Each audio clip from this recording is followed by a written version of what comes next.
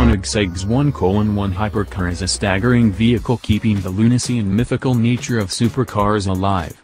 Without resorting to hybrid systems, like today's supposedly top-tier hypercars, the 1:1 has a remarkable, turbocharged 5.0-liter V8 that produces 1,341 horsepower, which is the equivalent of one entire megawatt of energy. You can imagine that this amazing vehicle should annihilate a racetrack, and you'd be right.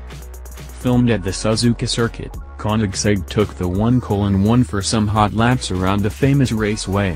The result was that the megacar set in an official lap time of 2:17.57, which beats the standing official record time for a production car, 2:18.36, set by the Nissan GT-R. Factory driver Robert Serwanski is the man behind the wheel of the 1:1, taking the hypercar around Suzuka on its runs during a half-hour time slot. This wasn't a competitive event, nor was it a legit attempt at smashing a record. It just sort of happened. We were not at the limit today.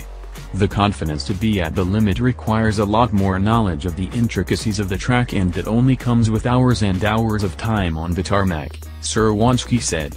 The driver hadn't spent much time on the track before and felt that, with more practice, and after having the car set up more optimized for the course, the car could have gone even faster. Pretty nice to know that a car with a theoretical top speed of 280 miles per hour can casually break a lap record just by turning up and kicking around for a half hour.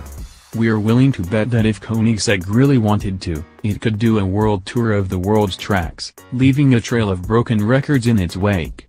Luckily for the supercar makers of the world, it's just fine being the supercar unicorn.